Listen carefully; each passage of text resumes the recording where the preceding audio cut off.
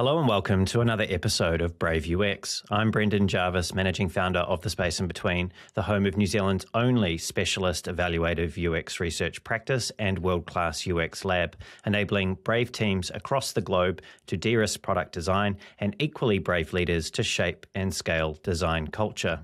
You can find out a little bit more about that at thespaceinbetween.co.nz. Here on Brave UX, though, it's my job to help you to put the pieces of the product puzzle together. I do that by unpacking the stories, learnings, and expert advice of world-class UX, design, and product management professionals. My guest today is Matt Watkinson. Matt is the CEO and co-founder of Methodical, an experienced design agency that helps customer-centered businesses to develop new products and services and to improve their existing programs and experiences while delivering customer and commercial value. He is also the author of 2 highly regarded books, soon to be 3, I'm told. His first, The 10 Principles Behind Great Customer Experiences, put Matt on the map, and his second, The Grid, the master model behind business success, was published in 2017 to critical acclaim. Matt has been described by Rory Sutherland, the vice chairman of the Ogilvy and Mather group of companies, as one of the deepest and most original business thinkers he has ever come across. And it's this depth and originality that has seen Matt invited to share his ideas at events for companies like Microsoft, Volkswagen, Salesforce, American Express, and Google. Before all the glitz and glam of his life in California, Matt was a freelance UX designer based in the United Kingdom, where he designed websites, enterprise web applications, and mobile apps for clients such as P&O Ferries, Land Rover, Vodafone, and IBM. He is an honorary senior visiting fellow at Bayes Business School in London, a venture partner at Tiller Partners in Los Angeles, and a member of the Royal Chartered Society of Designers. And now he's kindly here with me for a conversation on Brave UX. Matt, welcome to the show. Oh, thank you so much for having me and for setting such tremendously high expectations with that introduction. Let's see what we can do about that. That was all you, Matt, not me. I just want to point out all of your achievements. Hey, man, I was curious. Rory perhaps being a bit charitable there with his description of me, but he is in marketing himself, so he knows how to sell. Yes, he does. Yes, he's a very highly regarded marketer, actually. And he's also, I believe, a fellow Englishman. And I found this curious about you. So obviously there's plenty of English people that live in the States, but you're one of them. And, you're someone, as I mentioned in your introduction, known for some fairly important books in this field of customer experience. You speak at highly reputable events. You've even launched your own strategic design agency, and you've been invited to share your insights with America's FBI. And I did wonder, you're not actually an undercover Kingsman or something of the sort, are you? No, I'm not. Also, one point of minor pedantry. I think Rory is Welsh, and I'm not sure that he takes it well to be. I will be in trouble now. Described as I hope you're not listening to this, Rory. Yeah, no, I'm not. I've just happened to have several pinch me moments in my career, probably as much by luck as judgment. I mean, it's funny when you write a book, that first book in particular, 27, 28 years old, sitting at your dining table, tapping away, hoping it will see the light of day, hoping that it will help people and, to do a better job, or, the macro goal of helping people improve their customers' kind of quality of life and all of that.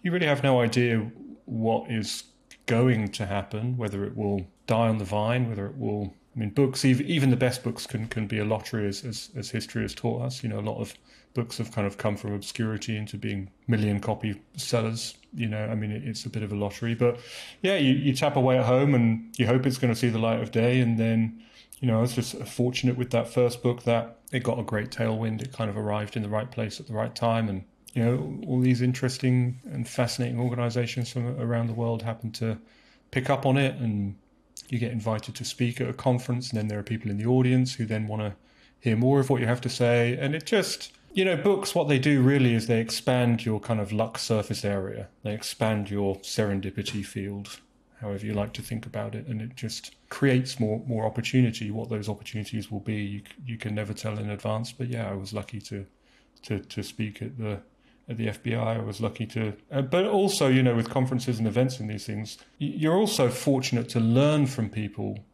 who have serious, pragmatic business challenges that is helping to shape your thinking. You know, I try to avoid this sermon from the mount, I'm at the pulpit and you're here to learn from me kind of way of speaking and approaching things, and try and make it more, here's what I'm thinking about, and here's the challenges or opportunities that I've noticed, and I want to hear from you afterwards, or whatever, what you have to say about that, and it's as much an opportunity to learn if you approach it the right way as it is to share what you know.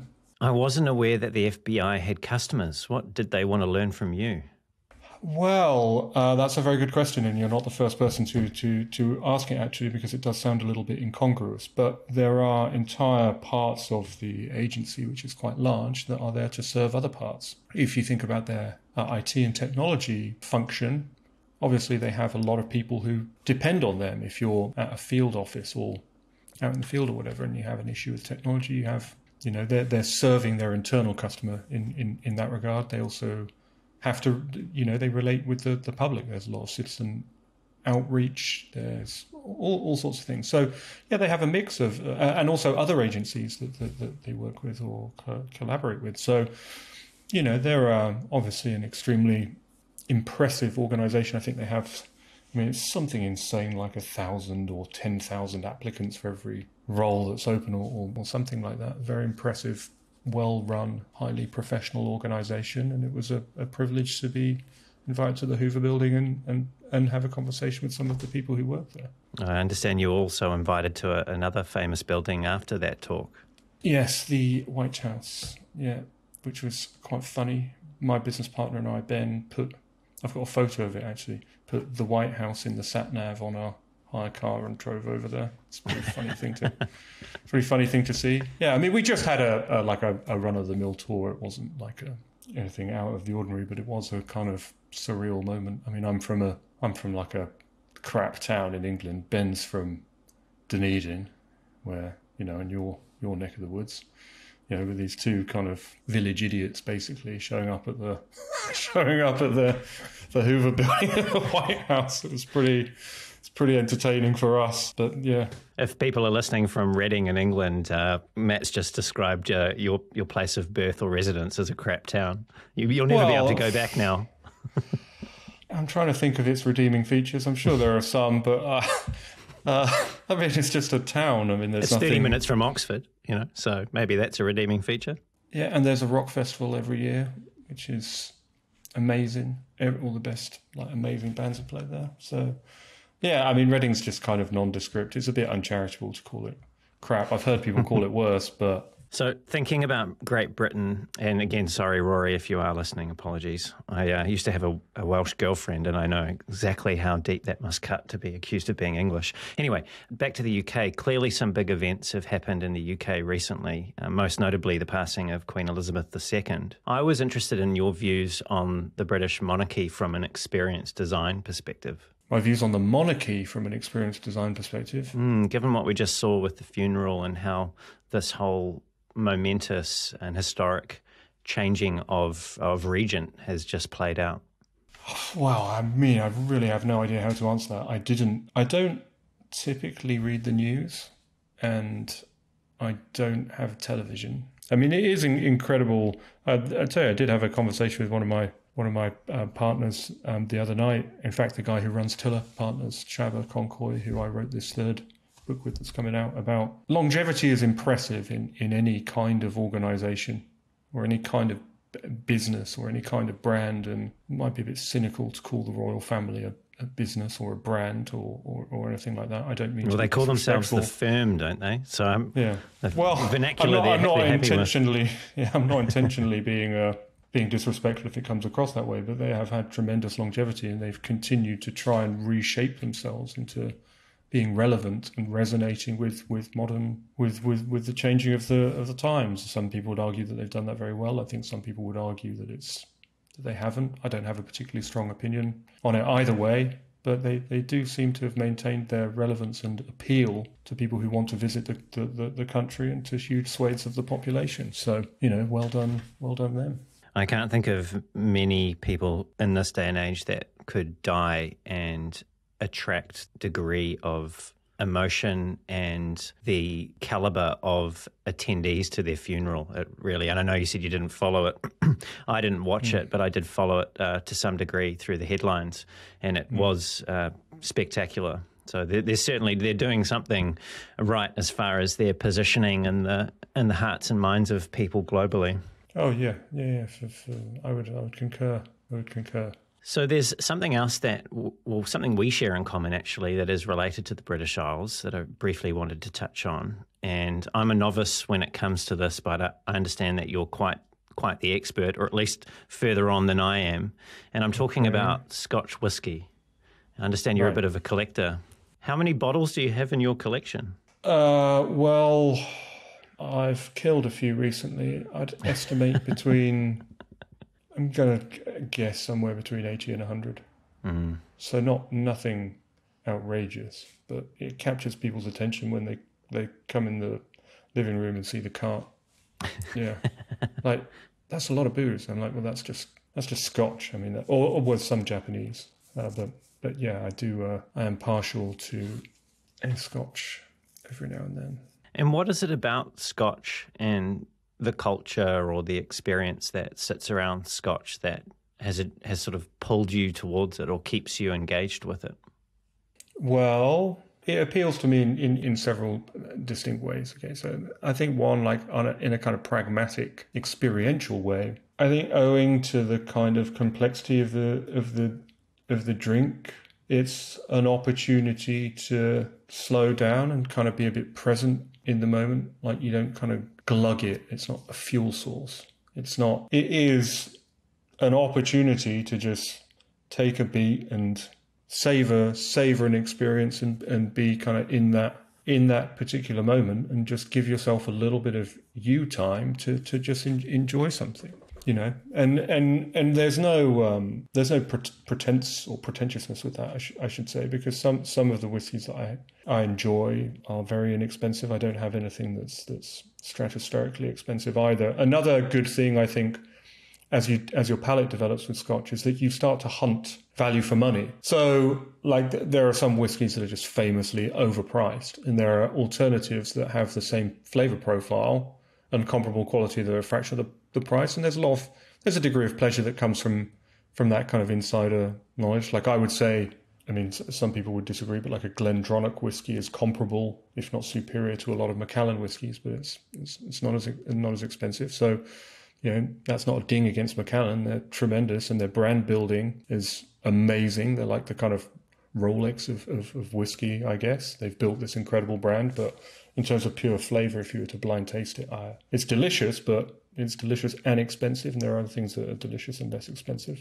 I think also it's a kind of counterpoint to a lot of the things that I like in my life are counterpoints to my work life, right? So work can be frenetic and fast paced, and kind of everything is ethereal and iterative, certainly in the digital spaces. There's not a lot that's kind of tangible or real.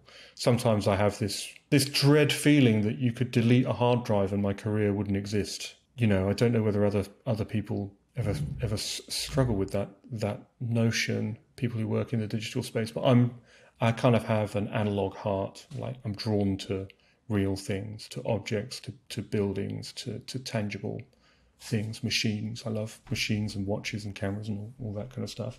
And one of the things about whiskey is that it just takes a fucking long time to make it, right? Like, it's aged, and it's aged because it's the flavor is imparted through a kind of alchemical process of sitting in a wooden barrel that's breathing, right? And air is passing in and out of it, and it's expanding and contracting with the temperature and its physical location. It might be by the sea, it might be in a cave, it might be high up somewhere dry, it might be in the tropics if you talk about a distillery like Kavalan in Taiwan.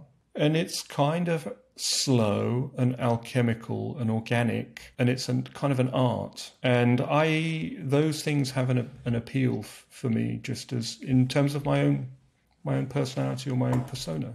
I like all of those things about it, and it's sociable and it's fun, and it's just a nice way to end a busy day for me. That quality, that analog quality, it almost to me speaks to an old worldness, if you like, things like the motorbikes that you work on, the cameras that you have, the things that exist outside of our screens, which we spend an exorbitant amount of time in front of. Has this pull towards the analog always been something that's been part of your life, or is this something that you've developed as a response to the magnetization that exists around the devices that we spend so much of our day in front of? I think I've always had a very, it's kind of a stupid thing to say. I love things, but I hate stuff. I don't know if that's even possible. Here's a way of trying to answer that question. My dad was an engineer and an industrial designer, and he ran a firm that created professional audio products, which he's since sold. But I remember being 12, 13, maybe 14 years old and going around to his business partner's house. He had one of these Bang & Olufsen stereos where if you put your hand in front of it, these glass doors would slide apart and the lights would come on. Like this warm light would kind of emanate from it. And then you'd press a button and it would lift a clamp, and that's how you put the compact disc in. I've actually got one. It's just out of the frame. And even though it's defunct, it's of sentimental value for me. I remember seeing this thing and saying, it's behind these doors, how does it work? And he's like, well, walk up to it. And I walked up to it and I extended my arm and the glass doors opened. And it was like this light bulb went off in my mind that we could be intentional about the effect of a product on the user of it or the customer of it. Like it was somebody's job or somebody's vision or somebody's idea to make this thing playful, right? And to make it engaging and to make it something that just provided a little shot of pleasure during the day. It took something that was mundane and elevated it with this kind of theatrical, kind of slightly whimsical way of interacting with it. And I think when I realized that as a kind of teenager, that was when my love for design was cemented. You know, I became aware of it as a discipline, if that makes sense. And I became aware that we had a response to the objects in our environment and the things that we used and the tools that we used and the products that we own. And that by being intentional about that, by being thoughtful about that, Stephen Bailey, who's a wonderful design critic, once said, "Design is intelligence made visible." I really like that. I think that thoughtfulness is a virtue in product design, and so this kind of and I also think that the machines and things which I love, engineering, all of that stuff it is intelligence made visible, and I get a real kick out of it, and I love it, and I love that people can say we're going to make something great, and it's going to stand the test of time, and it's going to provide years of, if not joy, functional performance to somebody, and it's going to solve a need or bring them some kind of joy and delight. And I just wanted to be part of that world, and I think everyone who works in design, whether in all the various disciplines thereof, that resonates with them. I think we're all like that. I think a lot of people who are UX, UI guys would be really happy as a architect or some other thing. Like we're all kind of turned on by the same things, or a lot of us are, at least in my experience. And maybe it's that I was kind of the last generation of people who were born pre-digital being normal. Like I grew up without the internet, grew up without iPhone, grew up like building like shelters out of sticks in the woods, and like falling off my BMX and riding around on a skateboard and building Airfix kits with my dad and radio controlled Tamiya cars. Something which I still slightly nerdy, but I still love all of that kind of thing. I just love making things, I love making things. And I also think that, to try and bring that back to a UX UI conversation, when I got into that discipline, there weren't many degrees of separation between you and people who were making things. It was one or it was none. Often you were making it yourself. And I think that one of the things that separates great design professionals and those who perhaps can develop their skills is more of an appreciation of how things are made and more consideration for the making of things during the design process. And that's why you hear people like Johnny Ive always talking about the art of making. He's a designer, but he's interested in making. Mark Newson is capable of making things and is fascinated by materials. And the final thing about this, and where this is becoming an extended monologue is that my personal projects, the side projects that I've been involved in, building motorcycles, take a lot of photos. Obviously, writing books is not really a side project, but it's not my day job these days. These are opportunities to indulge things to the quality level that you personally would like to see them done to.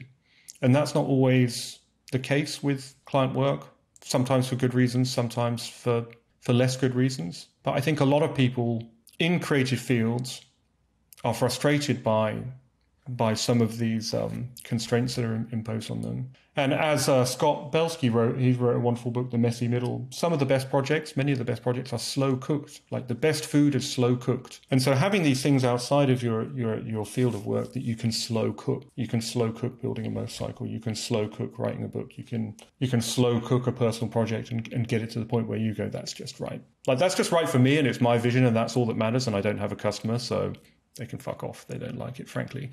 Like having that opportunity is fantastic for me, and that's why I'm always tinkering or making things on the side. You mentioned UX design, and as I mentioned in your introduction, just 11 short years ago, you were a UX designer and involved in purely, from what it sounds like anyway, digital projects.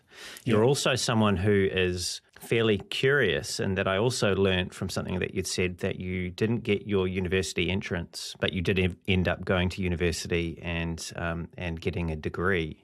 You're also not a business person. And you mentioned a little earlier on as well that you were around 26 or 27 when you wrote your first book. So I was thinking about these attributes of your person and your history and your experience. And I was thinking, what business was it of yours, someone who wasn't a business person, to write a book about customer experience and essentially business at the core of that at that age of 26 or 27? Well, the best thing about writing a book when you're 26, 27, 28 is that you already know everything, which makes everything easier. It's only when you get a bit older that you realize that might not be true. Anything you want to retract in the book at this stage? Oh, well, that's a great question.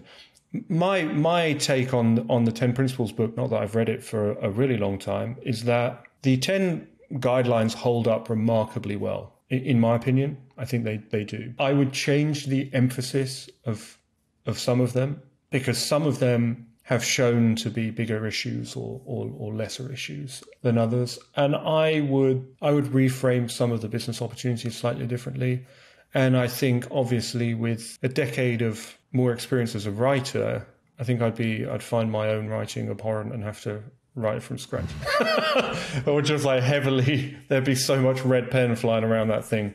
If I went into to do a second, I was going to say version then, edition. If I was going to do a second edition of it, I would maintain the core of it, because it's helped a lot of people and it's done really well. I think it's still the only book on customer experience to win a major award. It's won Management Book of the Year. But I've learned and grown, and I've been wrong as often as I've been right in the 10 years since. So yeah, there's a load of things that I would change, but I probably wouldn't change the 10 core tenets of it. I think they've held up remarkably well. Yeah. So I'm proud of that.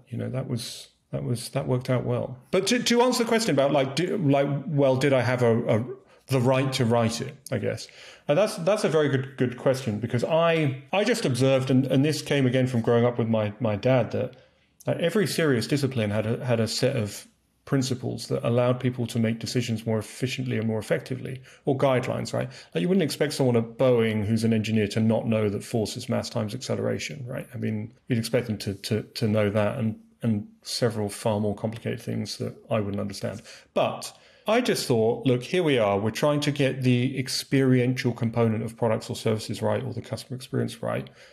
And if we just had these simple universal guidelines that we could use as a mental scaffolding, which is a term I use a lot to describe how I like to approach things, then we could not guarantee success, because you never can, but we'd have better hypotheses to work from, or we'd have better guidelines to help us make decisions, right? So we know the trajectory of products and services is easier, tends to win, right? It doesn't always win, but it tends to win. If you think about how communication has evolved in the last 15, 20 years, from the fax machine through to WhatsApp and we don't even text anymore. We just emoji, or Siri does it for us, whatever. It's in the direction of convenience and ease. There's no denying that. And almost every product or service is in that trajectory, right? So launching something that is functionally identical but noticeably harder to use than alternatives, is the odds of success are much diminished, right? I think we'd agree with that. But knowing these principles around like error prevention, feedback, choice paralysis, reducing time on task, all of that kind of stuff allows you to be structured and intentional in the design of those things to achieve that goal and not leave it to chance perhaps so much. So yeah, that was why I did it, because I saw the opportunity to make that kind of thinking accessible to a very broad audience. And I put the yards in to do the research. I did about 3 years of research to kind of come up with this set of principles. And I think that's given it this kind of evergreen quality that people still, even up until last year, I haven't looked at the numbers now. Some people are ordering 1,000 copies at a time for conferences or events and things. So yeah, maybe I didn't have the right to write it, but it worked out pretty well anyway. It sure did. It sounds like you might have been a little sick of having the same kinds of conversations with people. What, about the book? No, not about the book, more about the way in which we approach the design of these experiences. So, the way that I thought about it is, and I still use this when I talk about the book. I read this book by Miyamoto Musashi, The Book of Five Rings, which was a kind of samurai training manual. Not that that's necessarily relevant to my day job, but he was talking about the difference between a strike and a hit, and a strike being something that's a conscious, considered and deliberate action or technique that's kind of been mastered to the point where you can perform that with a consistent outcome. And a hit is kind of swinging your arms around, hoping that you're going to land that knockout blow on your opponent. And I just felt that the way that we were approaching this whole CX thing felt a lot more like hitting than striking, that there was an opportunity there to bring some kind of body of theoretical knowledge to it in an accessible, non-academic format. So that's what I set out to do. You've said, and I'll quote you now, my practice has been shaped by a conscious awareness of my ignorance rather than a conscious awareness of my strengths. What was it that you experienced? Maybe someone said something to you or you did something. What was it that made you conscious and aware of your own ignorance? Everything. Everything would be the easy answer. Let me give you one example of this. So the way that my career has played out is that I've tried to solve a problem through things like, let's just talk about the first book, for example. I tried to solve a problem by writing that book. Okay. And what that did was unintentionally, it kind of put me in this position where people would contact me and they'd be much more senior than the people I'd normally be used to dealing with. And they'd want me to talk about much more kind of strategic matters or big picture matters. Nobody wanted to pay me to sketch wireframes anymore. They just wanted me to drink coffee and pontificate and point at slides, right? Which was an extremely disorientating and uncomfortable time in my career because I didn't have a plan for that. I just thought, I'll carry on doing what I'm doing and maybe I'll earn a little bit more and it'll be cool. And I get to say, hey, I wrote a book. But that's not really how it shook out. But what came out from those conversations was people would say, well, we're going to spend this money on this CX program and we have this CX problem. And I'd be like, well, what makes you think that you have that problem? How do you know you don't have a product problem or a pricing problem or an awareness problem? Or it just seemed to me that they'd arrived at the solution without realizing the problem, right?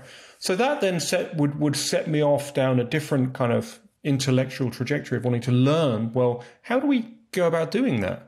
And realizing I don't actually know how we do that. How do we diagnose the problems that we have in the first place, right? So that, again, in solving every challenge or attempting to solve a challenge, you become aware of the boundaries of your knowledge, and then you start to expand it and doing progressive cycles of, oh, okay, I think I've cracked this. Oh, shit, that's revealed this.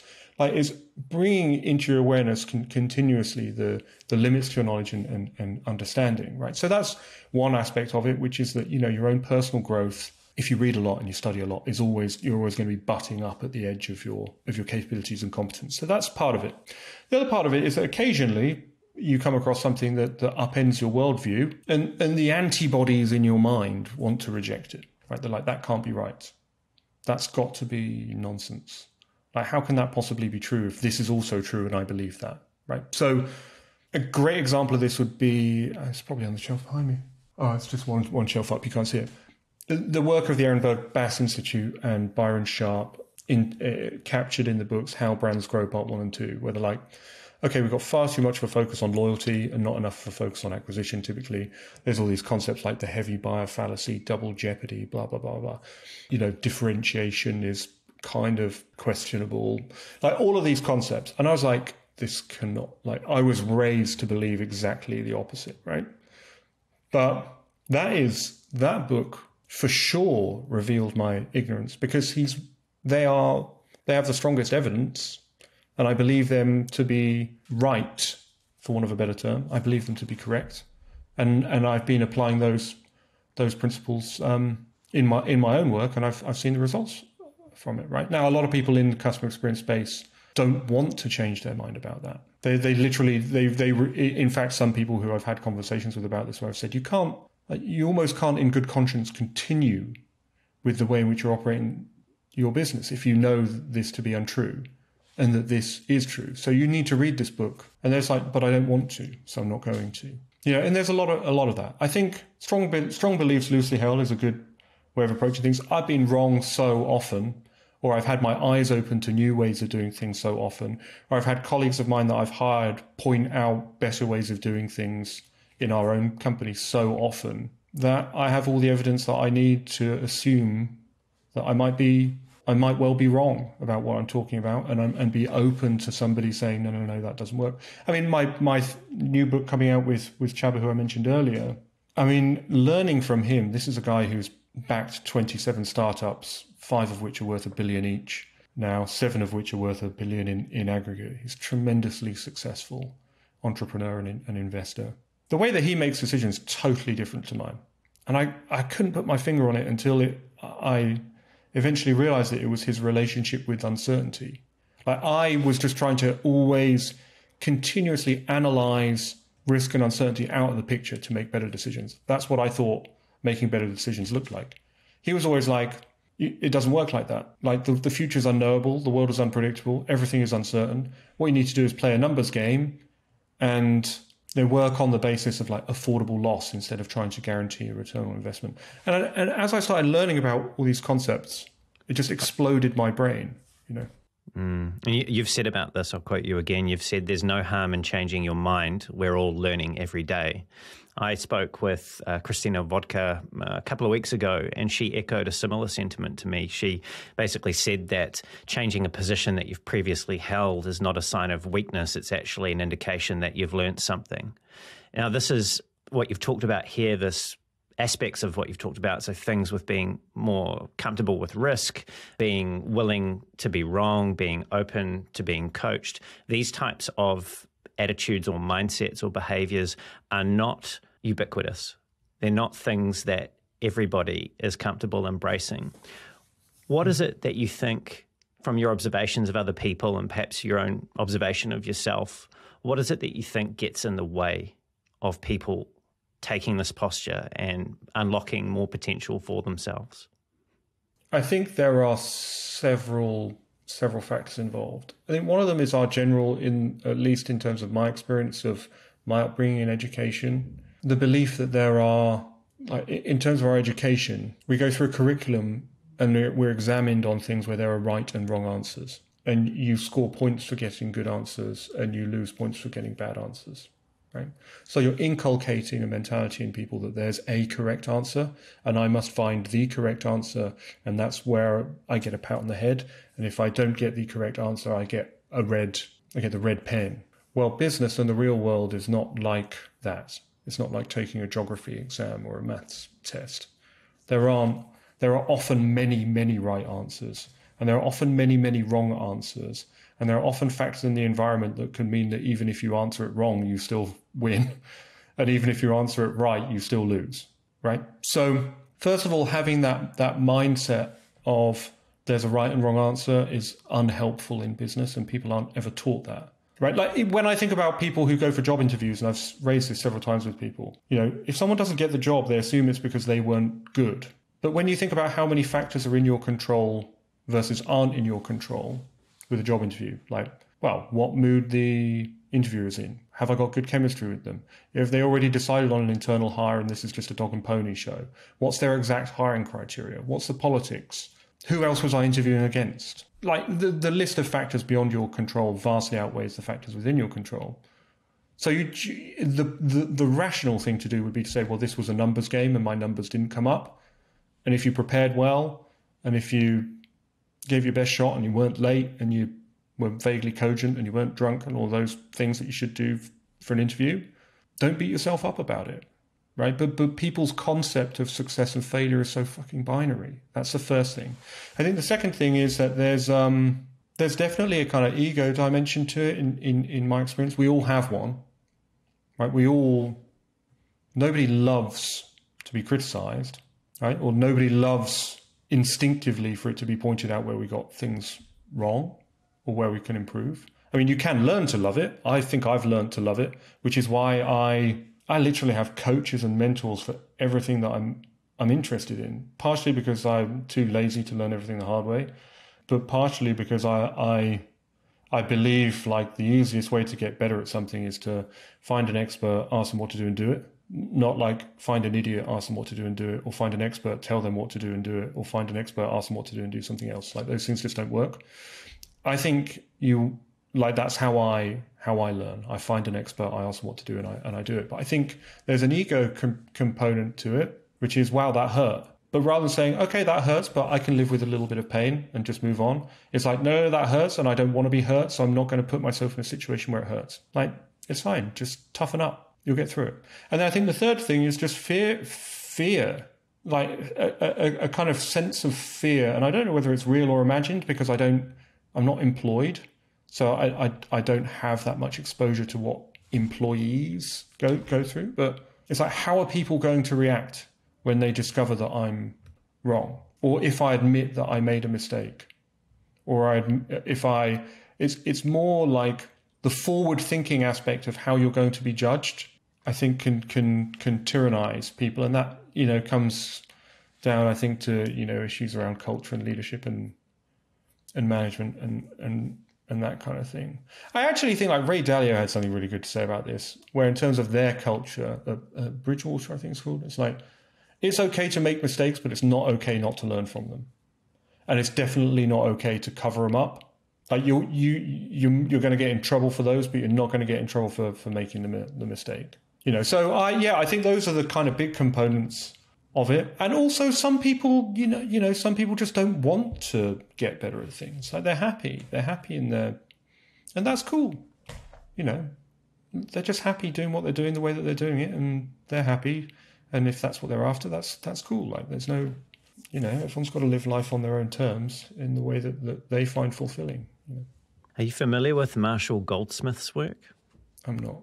There's a book that he wrote probably over a decade ago now. So he's a leadership coach for some of, as you can imagine, some of the world's most hard-charging types of people like the head of the World Bank, the CEO of Pfizer, these kind of people.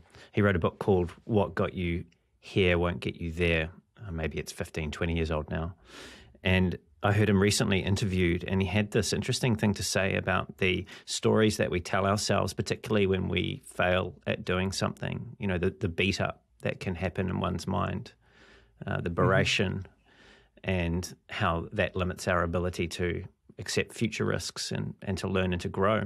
And he's a practicing Buddhist, not a spiritual Buddhist. And he has this practice of basically just every time you breathe in and you breathe out, it's a new you. And I found that internalizing that has been really useful, particularly in those moments where you, meaning me in this case, where I've caught myself having that unhelpful conversation and recognizing and kind of getting some objectivity on the outcome. And you talked about that you don't always have control of all the circumstances. In fact, you probably never do. So there are these things that people can do, these practices they can pick up that can help them with becoming more okay with the fact that things aren't going to play out perfectly and that life doesn't work like a test.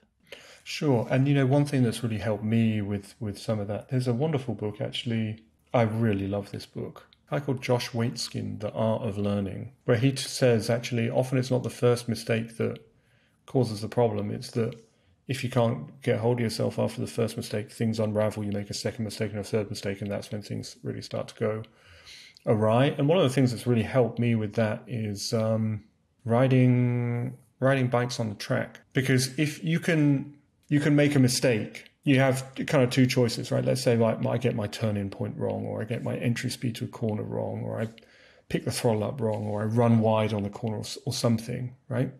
The lap is still recoverable in terms of the lap time or your feeling about it.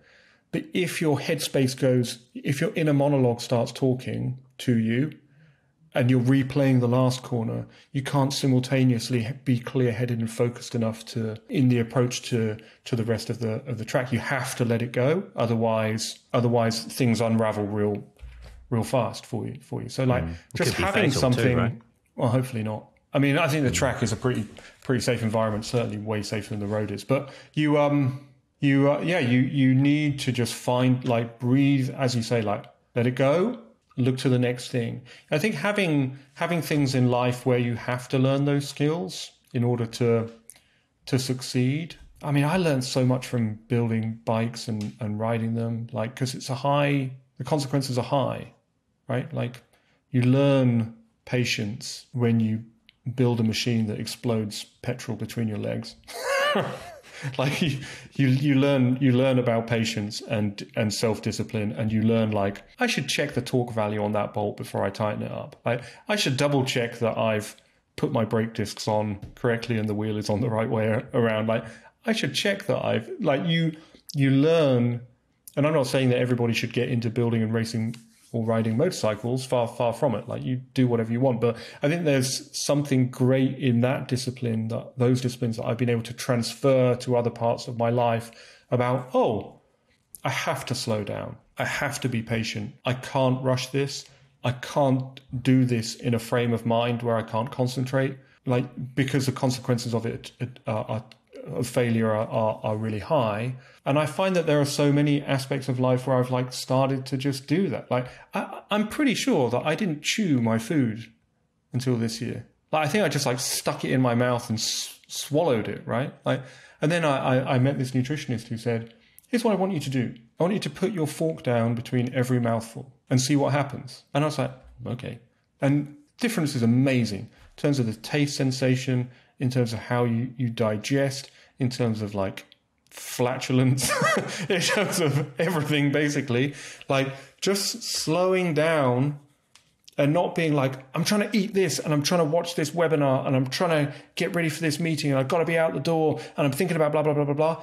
Like just slowing down and saying, this is the task at hand and I'm going to focus on the task at hand, whether that's talking a motorcycle axle or eating a carrot. It is a big change in quality of life and in actual performance of tasks. And that's something that I'm learning like right now at 39 years old. Like clear your mind before you tackle something important and give it the time and attention that it requires.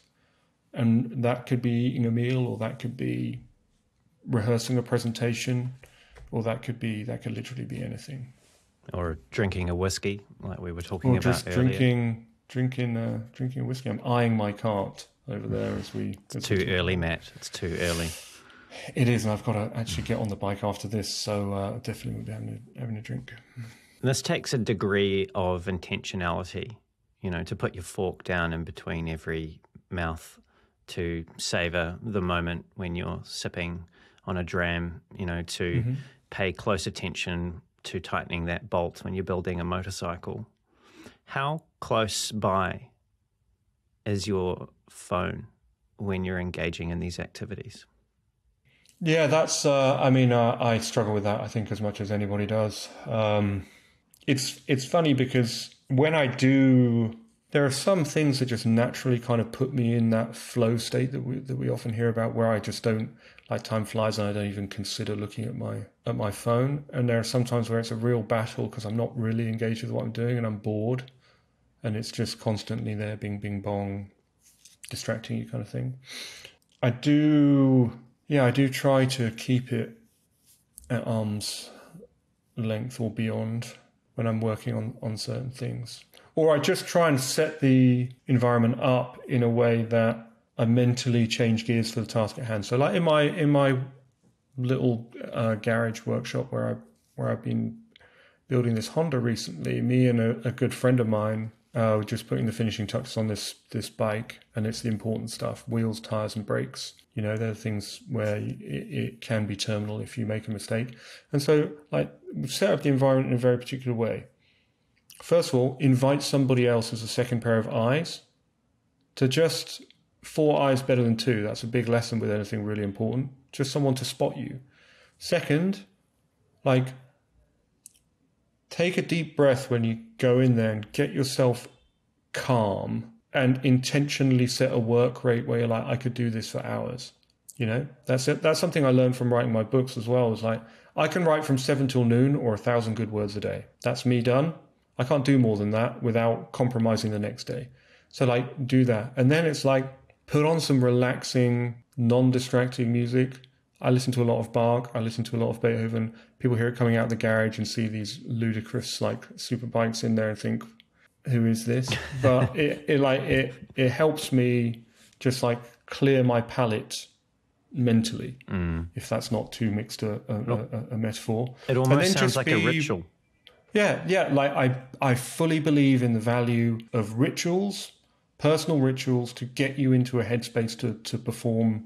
Like, I have rituals before I speak. I have rituals at kind of conferences and things.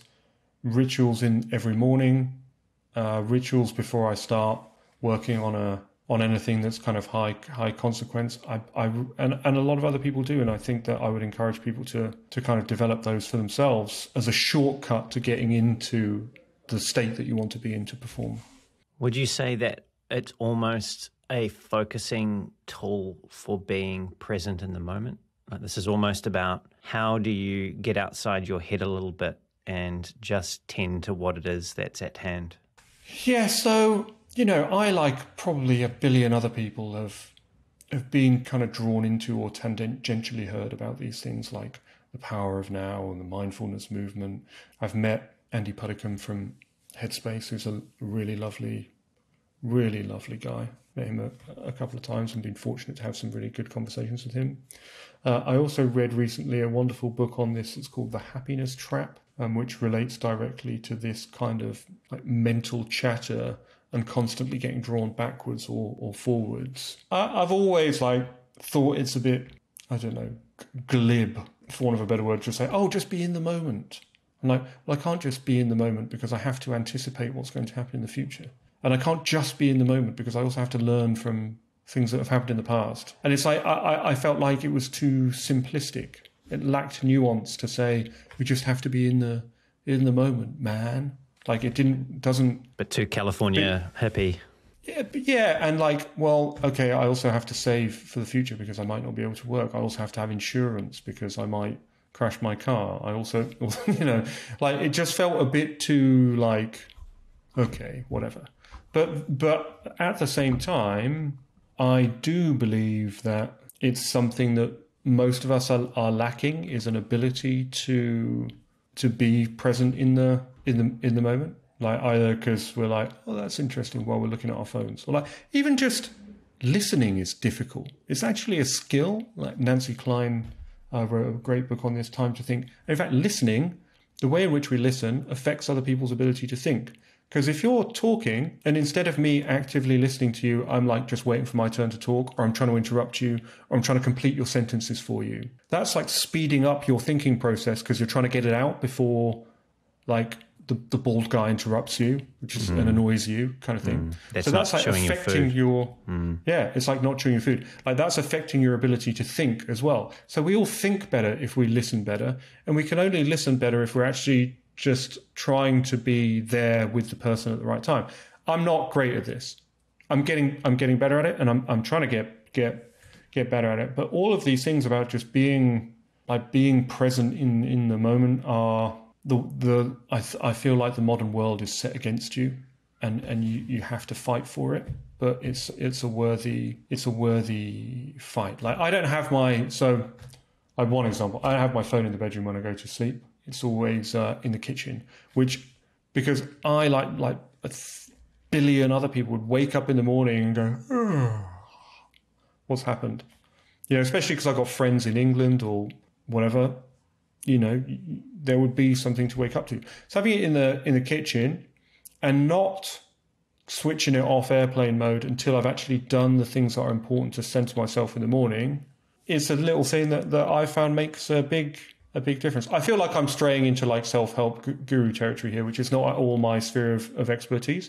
But, you know, those kinds of things, I think everybody struggles with it. I struggle with it. And it's something that we've just got to kind of take ownership of and say, like, wow, life is short. And do I want to look back on it and say, wow, I spent 7 hours on Instagram today? Like, that's why I don't have any of that social media stuff, because it's like catnip for me. I can't control myself. Like, I have to not have it because I know that I just get like sucked into it. So I have to not have it. It's been designed that way, which I'm sure you knew. Yeah, it has. Speaking of expertise, so let's talk about something that is directly in your wheelhouse of expertise, and that is this notion of problem solving within organizations. And you've said about this that coordination is our biggest challenge, not competence. And so when I take this into the context of creating digital products and services, you know, so we've got people in product, people in design, people in engineering. And, you know, you spoke about listening just a few moments ago. You know, people are doing a lot of talking. Perhaps the listening to talking ratio isn't quite what it should be. What have you found through your work with Methodical, with a range of different large and smaller organizations, but people being the common thread here? What have you found works when helping to coordinate those various areas of specialty, you know, to help people to take a breath, to stop talking, start listening, and start integrating or understanding before they then start integrating the perspectives of those other experts that are in the room? Well, that's a big question. It's also a great question, actually. I think so. There is a big difference between a big company and a small company. Like, big is not small, but bigger. Big is fundamentally different. And I think it's because, you know, this is all kind of laid out in Loon Shots, if you've read that book. It's because the social structure of the organization is different. Like, there's no payoff for political decision making in a business of Methodical size. Right, we're too small. You're not going to get a promotion. You're not going to get a corner office. You're not going to curry favor with the boss. It doesn't work like that because we're a minnow. Like, at startup companies, you either do a good job or your business dies and you can't feed your family, you know, worst case scenario. So everyone is just focused on doing a good job with the product or the service, and they're not focused on how's Marjorie going to react to this. You know, you don't have the option. And that ultimately, I think, is why big companies are always displaced by smaller ones on an upward trajectory. Because when you're in a large organization, the benefits of, as Safi Bakal, I think his name is, in Loon Shots, like the benefits of rank and playing politics and those kinds of things can outweigh the benefits of doing what's in your customer's interest or your business's interest, because there's so much insulation between you and your decision making and cause and effect and the success of the firm and how people feel about that in a macro view. Like, it can be more astute in terms of your personal success to be a politician, or to be, that might be overstating it, to be politically astute in your decision making, because the environment rewards that, right? And that's not, by the way, just to be clear on that, that's not in any way a criticism of any large organization, because I think it's a natural phenomenon. Right? I wouldn't say that the people who make those kinds of decisions they're responding to the environment that they're in, right? And they're making the best decisions in the environment that they're in. I would never criticize somebody for doing those things, because it's human nature, it's natural, and it's the environment that we've created that promotes that kind of decision making. You have a large scale social structure as much as you have an operational one, and it's inevitable, right? I think it's inevitable, which is why I think a lot of companies that are very design led or are visionary have basically a kind of dictator at the helm who says, this is what we're doing. Oh, you don't like it? Goodbye. That's not to say that they're not receptive to feedback. That's not saying that they don't want to grow and develop, but they're not trying to have a consensus-led organization. They're trying to make something awesome, and that's what they want to do, right? Not that I know any of these people individually, but certainly the Jobs-Ive combo, I would say that there was very strong borderline dictatorial leadership from Steve Jobs. I would say the Musks of the world, perhaps the Dysons of the world. That's not to say that these are like nasty people. I'm not talking about their personality. I'm talking about their management style. It's like you need someone who says this is what we're doing and this is the direction that we're going in, because then you can't be. The ability to be political about it is greatly lessened, I think. There's a lot of nuance in that though, I feel that we could go into, because I've also heard you talk about the importance of, in your own career development, and seeking a I'm having trouble getting my words out. Plurality of opinions. Seeking a broad range of perspectives before making decisions. So when you talk about business leaders that are dictatorial in their approach, I know you mentioned that you're not saying that they're not open to feedback, but that brings to mind, certain other characters throughout history that, we shall not name, but that those characteristics don't tend to lend themselves to favourable views from most people. So what's the subtle distinction here between having a strong vision and being able to wield that in such a way that it negates some of the poorer political instincts of people, mm-hmm. while still giving them enough autonomy in their ability to make decisions, because you can't be there to make every single decision for them? Categorically. And perhaps dictatorial is not the right word. In fact, it's almost certainly not the right word. What I'm trying to convey is a sense that you have very clear direction and you have very clear vision, and you have an unwillingness, I think, to compromise on the fundamentals of those things, I think I would say. And that could appear dictatorial. It's perhaps the wrong word, because that word is very heavy with politics and weight and societal issues. And I certainly didn't mean to suggest that that's a virtue in business to be that way. That's not. I think one of the points I was making earlier is that there often isn't a right or wrong way. There are ways that work, and then something changes and suddenly they don't work. Or something can appear to be a virtue and then it turns out that it's actually not. And some people are lucky and other people are unlucky. But I do think that there are certain businesses that have succeeded because their leadership is monomaniacal. Perhaps that's a better word. About quality, or about what they're there to do, or about the type of things that they're going to do, about what passes muster and what doesn't. Perhaps that's a better word than dictatorial. I'm not sure monomaniacal is a virtue either, to be honest, but it does happen, right? Like there's a great book on this, Creative Selection, by a guy called Ken Kosienda, who's talking about the design processes at Apple, and he was saying that basically every major feature on the iPhone, or every feature on the iPhone, iPad was done as a demo to Steve Jobs, and he would say whether he was happy with it or not. That's the kind of thing that I'm talking about. Other people are making the decisions, but he's taking ultimate accountability for whether it meets their quality or brand or whatever. And I don't think... But he was actually... this is one of the most fascinating things actually about a lot of these companies, is that most people are wrong all the time, right? So, speaking of which, didn't want to have an app store. It's a good job they managed to talk him around on that. Otherwise, that supports like $1 trillion worth of trade a year or something now.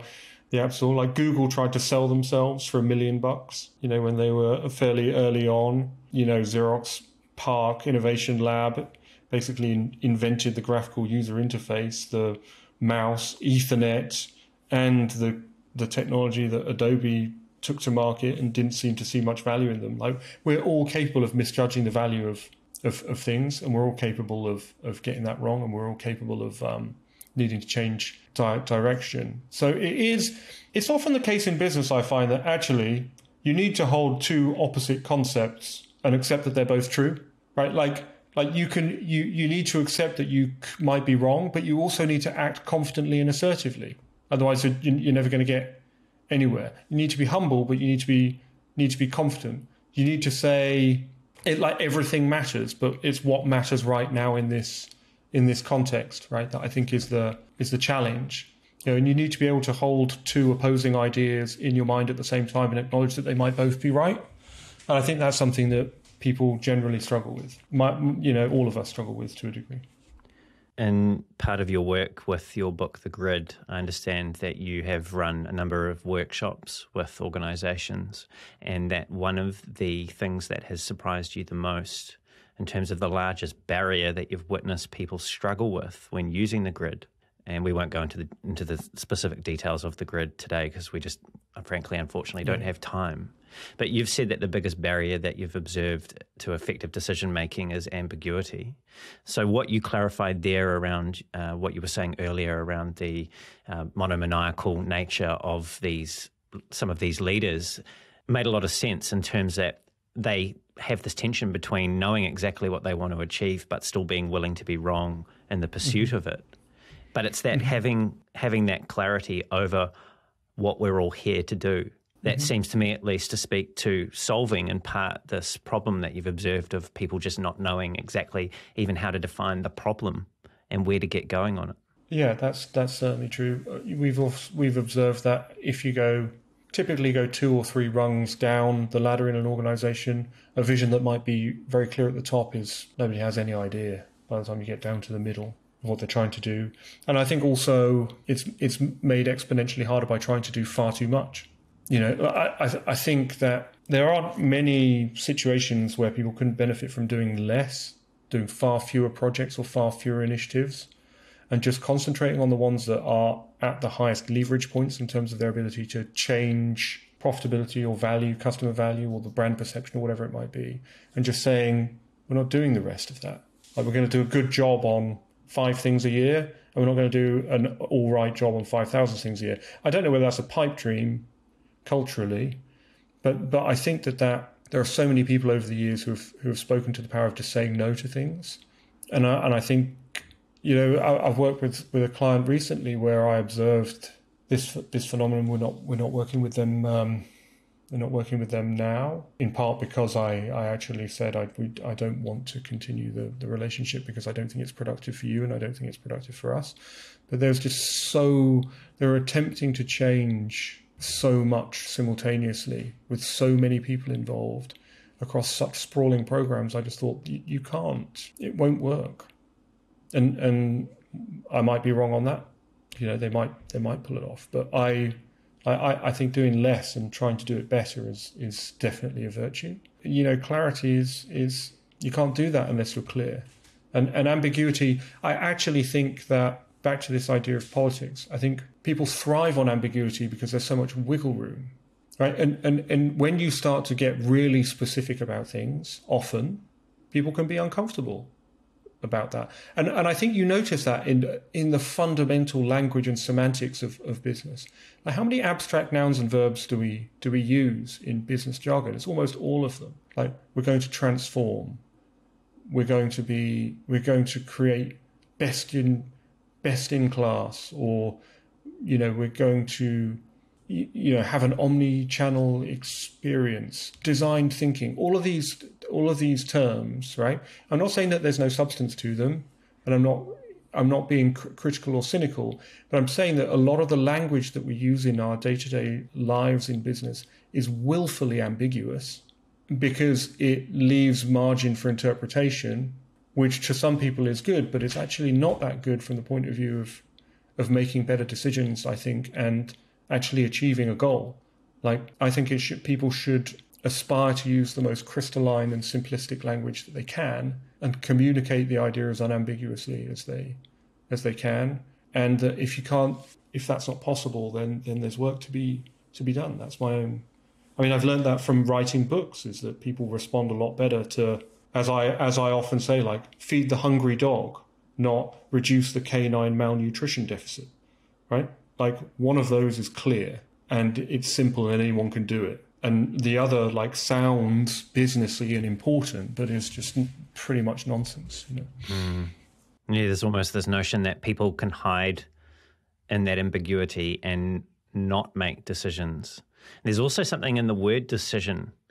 It sounds like incision, deduce, deduct. It's a process of choosing a course of action and by virtue of doing so, abandoning other alternatives. And I think there's a fundamental insecurity people have in committing to a direction, and it's often easier to hide in that analysis. And I think you've spoken about that in the past as well, and you used to do this, you spoke about this earlier too, overanalyze the situation where really it sounds like the only place you learn anything is after you commit and take that first step. I think that's true. And again, I'm not in any way critical of. I mean, in a sense, I'm critical of the situation, and I'm frustrated by ambiguous language and direction. But it's understandable. I understand where it comes from, and I understand how it happens. And it's not like I'm railing against it. I just think that clarity and concision and learning to communicate effectively is a business skill that almost everybody can improve and work on, whether you're writing a proposal, whether you're delivering a presentation, whether you're setting out a strategy. Like, words matter. And I think the having committed my own faux pas earlier talking about being dictatorial, like, I'm reminded the words matter in saying that. Like, words do matter, and they carry, like, they literally carry our message, right? So we should be as clear and intentional in our use of them as we can. Right? I think that's hugely important. The other thing I would say that is kind of tangential to this, that was a lesson to me, is that in most organizations, actual decision-making power is concentrated in a very, very small number of hands. That's something that surprised me.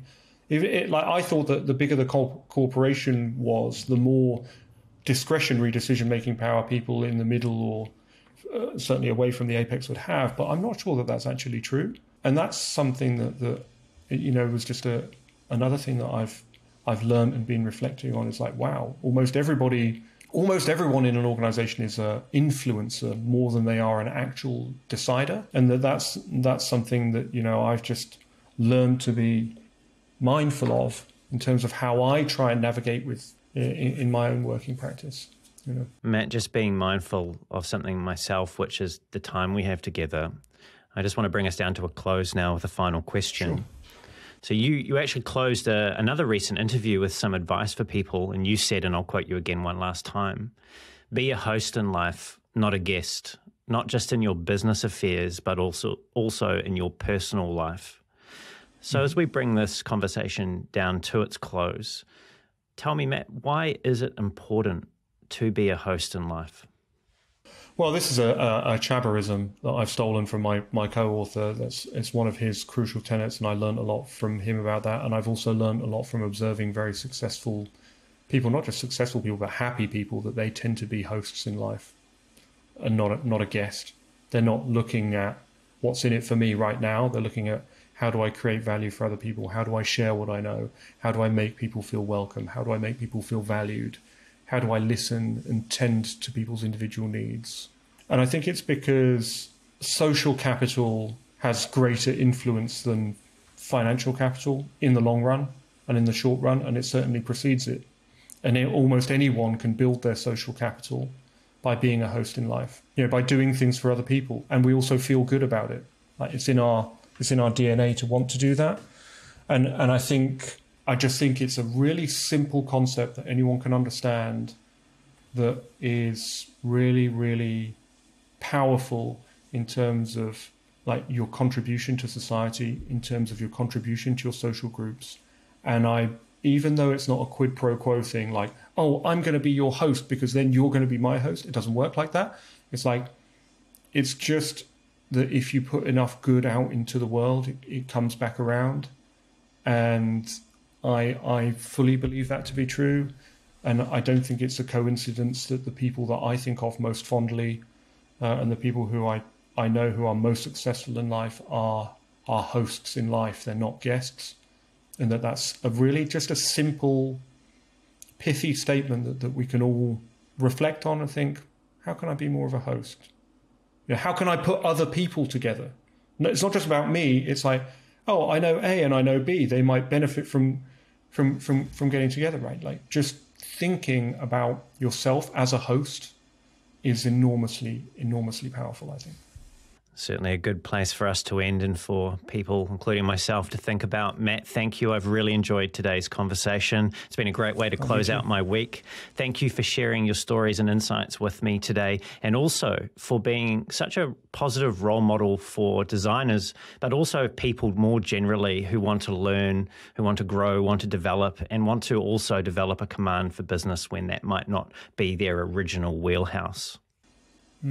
Well, thank you so much. It's been a real pleasure. I've really enjoyed it too. My pleasure as well. Matt, if people want to find out more about you, what's the best way for them to do that? I'd say just connect on LinkedIn. I'm pretty easy to find. I look like this, but I'm wearing glasses in my picture. I've got a website. It's matt-watkinson.com. The agency is methodical.io. I'm easy to find and get hold of, and I certainly welcome hearing from anybody. So, yeah, thank you for the opportunity to be on your platform. Thanks, Matt. And to everyone who's tuned in, it's been great having you here as well. Everything we've covered will be in the show notes, including where you can find Matt, Methodical, all of Matt's books as well. Everything we've spoken about will all be chaptered. If you've enjoyed the show and you want to hear more great conversations like this with world-class leaders in UX, design, and product management, don't forget to leave a review, subscribe to the podcast, and also pass it along to someone else that you feel would get value from these conversations at depth. If you want to reach out to me, there's a link to my LinkedIn profile at the bottom of the show notes as well, or you can head on over to thespaceinbetween.co.nz. That's thespaceinbetween.co.nz. And until next time, keep being brave.